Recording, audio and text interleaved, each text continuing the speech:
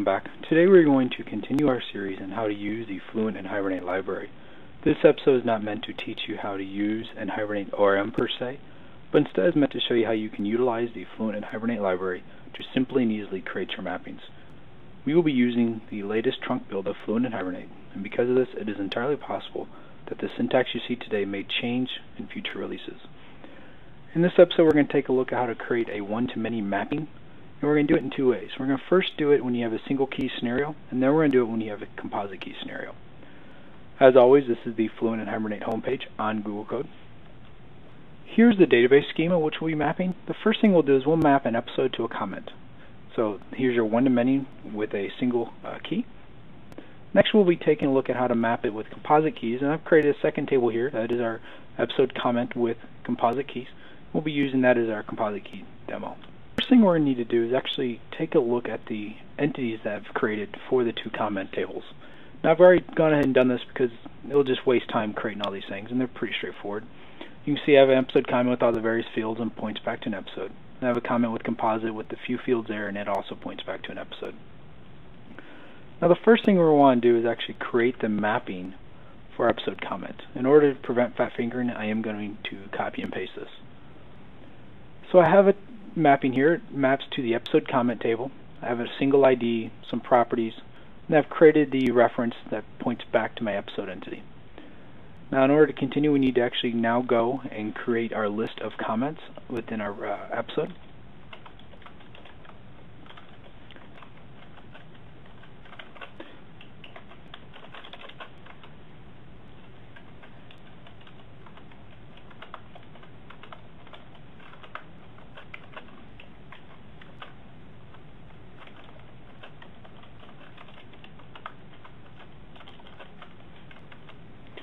So now that we have our list of comments on our episode, let's actually go ahead and create the mapping for this. Now we're going to want to utilize the has many mapping.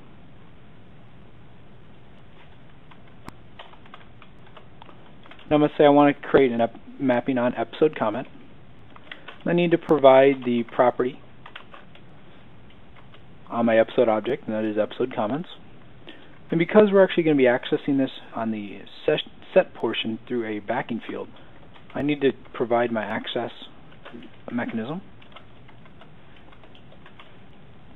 And now, because we only have a single key, I can go ahead and use the with key column and provide it episode ID.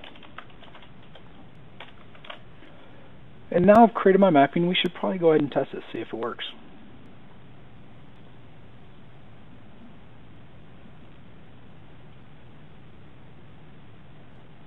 So I've come back, I have my episode, and let's see if it's filled in my comments, and sure enough it has. I have 3 individual comments, each one's individually populated.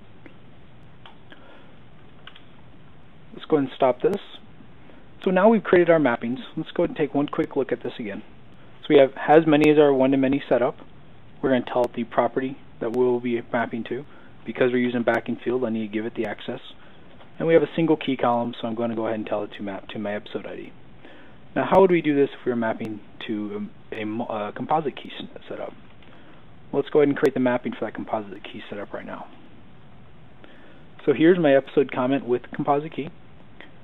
Here's my table. Now one thing that's a little bit different here is because I have a composite key on my table, I have to use the Use Composite Id method, and I'm going to just list out all the keys. So I have with key of ID and the with key of episode ID. Now in normal scenarios I would not provide the episode ID on this entity because I'm going to reference the episode via an entity here, but because it is a composite key I do need to provide that episode ID explicitly. And then here I'm going to create my mapping back to my episode. We've seen that before. And so now we need to go ahead and create the backing field for this.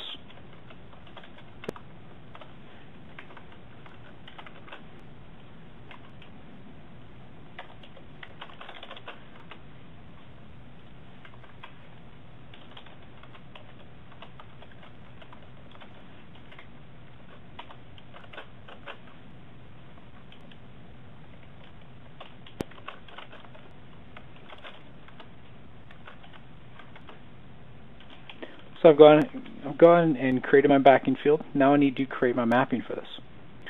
Now it's going to be very similar as this one, so I'm just going to kind of copy and paste this. I need to change this to be my episode with Composite, and then go ahead and change this to be my episode with Composite. Now the one key difference here is because I have multiple keys, I need to actually use the with key column twice.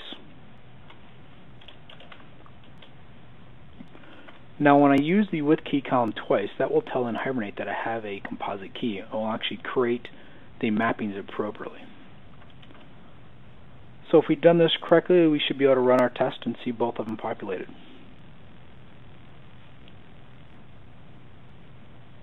Wait a minute, looks like my test failed. Let's take a look, see what happened. Composite ID class must override equals. Okay. One little thing here. When you're using a composite ID setup, you do need to override a few methods within the base object. So I'm going to go ahead and say let's override equals and get hash. Now, I'm not going to do anything with them, but I am going to override them. Let's go back to my tester and see if that helps.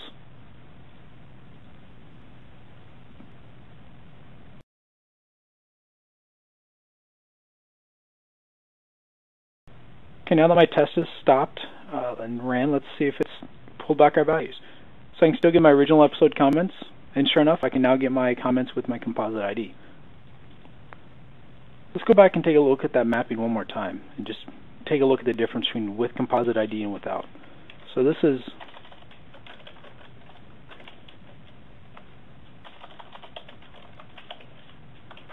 and then this is with the composite ID.